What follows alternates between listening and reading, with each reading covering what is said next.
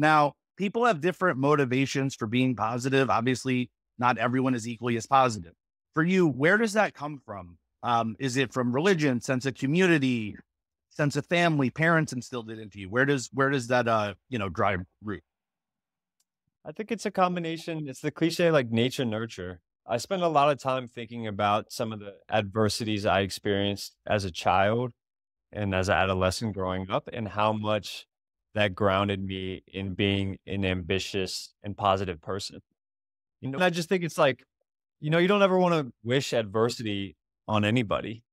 But at the same time, I'm entering a period in my life now when I'm thinking about like parenthood and like, will I ever have children and things of that nature? And I really think about how could I best parent? And I always think about adversity and how could I challenge my kids, but also nurture them and make them feel safe. Yeah, of course. It's interesting. I was actually watching a clip from this either CIA agent or ex CIA agent where they explain that a commonality among incredibly successful people is that there's a midpoint of trauma where if you don't have enough trauma, like it won't push you, it won't give you that like chip on your shoulder. But if you have too much trauma, you can turn to substances or you can become self-destructive.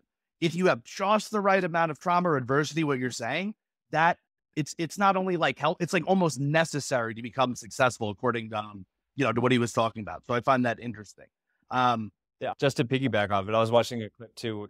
I totally agree with you, and that's what I was referencing. And I was seeing Andrew Huberman, I think it was maybe, um, talk about positive reinforcement. And they did two case studies with children that took a test. And after that first test, there was two different groups. People, one group of children were given positive reinforcement based around their innate talent. Hey, you're so smart, you did such a great job. You're so capable, you did such a good job, things of that nature. And then the other group was, hey, you worked so hard. Hey, you put in so much effort. Hey, you just a lot. Then they did a second test with those individuals. The group that got the positive reinforcement around work ethic and more emotional soft skills, well over index, they performed even more. And the other group actually performed dramatically less. yeah, I think I had heard that. It's funny because once you give them that, like, okay, you're smart, they're like, all right, cool. I don't have to try anymore. I'm good. I'll just do fine the next time. It's like a false security blanket. 100%.